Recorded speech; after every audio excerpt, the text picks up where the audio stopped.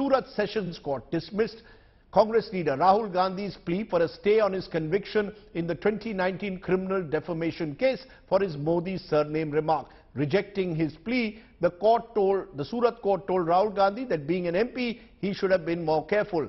The court's verdict means that Rahul Gandhi's attempt to get his disqualification as an MP reversed will have to now wait and appeal to the High Court. It's our top story. Back-to-back legal setbacks for Rahul Gandhi.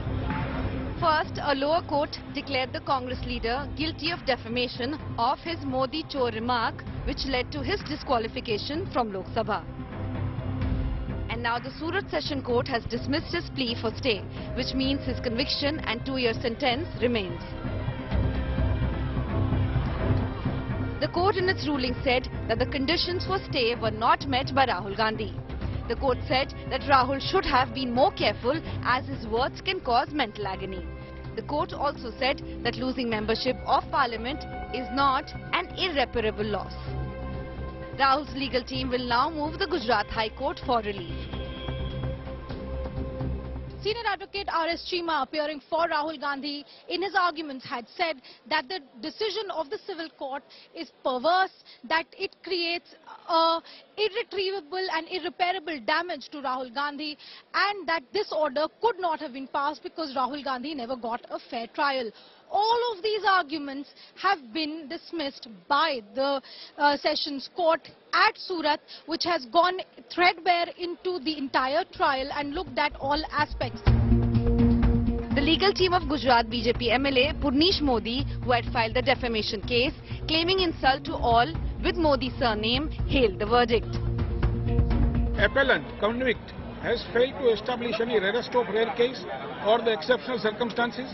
Court has also taken into consideration the judgment of the Supreme Court which were advanced by us, as well as the judgment of the Honorable Gujarat High Court. They should be treated at par with all the citizens of India. The verdict, as expected, has sparked a political showdown. This is I would say, slap on the face of the arrogance of the Gandhi family. ये जो घमंड है गांधी परिवार का, और खास करके जो गांधी परिवार ये सोचती है कि हम कुछ भी कर लेंगे और हमारा कुछ नहीं बिगड़ेगा, आज सूरत के अपीलिएट कोर्ट से ये सिद्ध होता है कि कानून सबके लिए बराबर का है. This was not death of democracy of India. This is a blow on the arrogance of the Gandhi family.